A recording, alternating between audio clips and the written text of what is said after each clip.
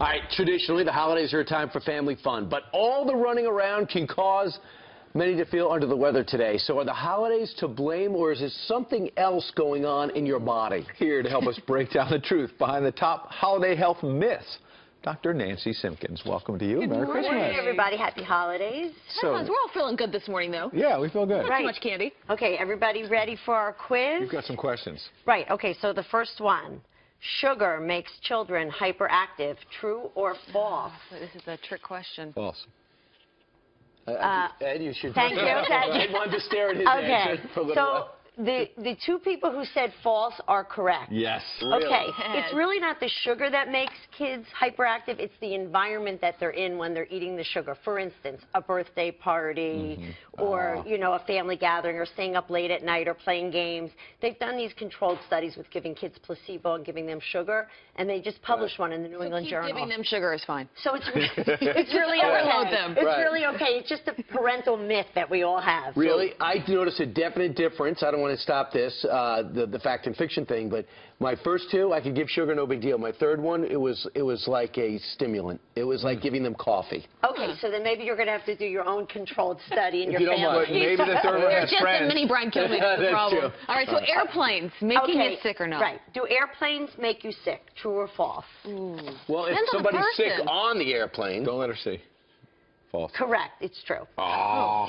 Okay. See, I was betting No doubt about it. that it seems Right, so obvious. it seems so obvious. Yeah, Okay, it is really true. First of all the surfaces, right? They say the #1 surface is the tray table that has so much bacteria. So if you're one of those crazy people who can wipe it down before you sit down with like a Purell wipe. So not so crazy. Right, and the person behind you, even 7 rows behind you, it only takes 3 minutes in the recirculated air for their germs when So they if sneeze to get to they you. sneeze, it gets to you. In 3 minutes. You know what? And 7 rows up.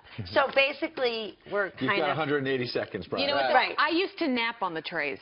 I will admit that. I've changed Oh, my right, habits. right, I know. right, Is that right. terrible? Yeah, put your After head your down. Bloody Mary? Yeah. All right. Okay. What do you got? Number 3. Most of your body heat you lose through your head. True or false? Oh, I know that one. That's a no-brainer. Okay, that's True. not true. That's Whoa. And here's why. It's really a trick question. Because the way that we all dress, you lose most of your body heat through your head because you don't have a hat on. It's really based on surface area. So the head is only 10% of your body surface area. So for instance, if you were wearing shorts in the winter, you would lose a lot more of your body heat through your legs because it's a bigger Wherever surface the opening. area. That's so Wherever interesting. the opening You're destroying the hat industry, but I'm going to forgive you. Wow. Right. Now, Okay. next question. This is bad for us because Nighttime feasting makes you fat. True or false? Oh, man.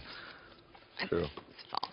False. Correct that. Abby Why? knows. Because it's just calories in minus calories out. It doesn't matter what time of the day you eat them. But at night, people tend to eat things such as chips or cookies when they're cream. watching But TV. what about the theories, doctor, that you have no time to burn off where you eat, so you just Sleep. it sits in Yeah, your that's stomach? really not true because your metabolic rate works even when you're sleeping. So if you're really good about doing morning exercise, Right. your metabolic rate will work for you when you're sleeping. I love this. So more candy for your kids, and you can snack all night long. But snack on healthy things. All right, last one. Washing hands frequently prevents illness. True or I false? think that's false.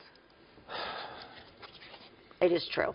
Good job. I Brian. think so. That's the one thing that you think was going to be wrong is right. You can never wash your hands too often. But Right. what about the theory that if you germs actually help fight back That's what I was gonna say. other illnesses? Yes. So if Right. you wash Oh. them too much, you're getting rid of those Okay, germs. the problem is we all touch our eyes, our nose, and our mouth, which are the mucous membranes that get the bacteria in.